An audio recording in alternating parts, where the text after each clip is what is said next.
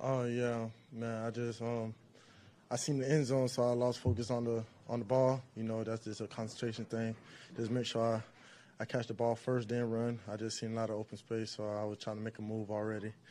But shout out to the coaches and Russ to coming back to me the very next play. And it's always in this game is always a what now next. Always you gotta always think about the next play. So. Good thing they came back to me and I accomplished off the next play. How important, Jerry, was it for you guys to finish the way you did? We kept you out there a little longer. I think it ended up being 20 snaps or so. How important was that to finish with your scoring drive? I just felt like we just needed a good drive that ended well with a touchdown. Just to give us that good, just to feel good about ourselves and just make sure we execute on a high level and finish in the end zone. So I feel like that was really big. Russell kind of getting into a groove as the game progressed.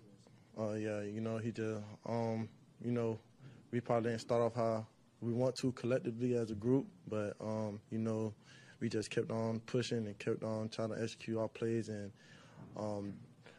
we finished with a touchdown that last drive, so, that was big for everybody.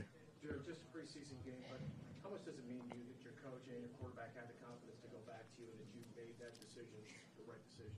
It means a lot, just knowing the type of player I am and just knowing, can't let that get to me and having the confidence just to come back to me the very next play and know that I'm going to deliver for him. So, that's just a lot of respect to my coaches and Russ for believing in me to be able to make them plays and just give me the opportunity right back after that, after the drop.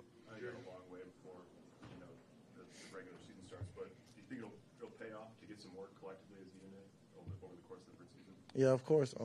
Just having that game environment always good just to be in this atmosphere and just to have everybody playing together at a high level. So, it's very important just to have that consistency playing together in this type of environment. So, yeah.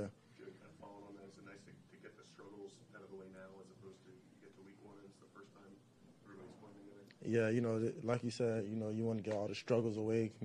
Got to go back to watching film and see all the mistakes that we made and fix those little things up so we could just be better off in the future.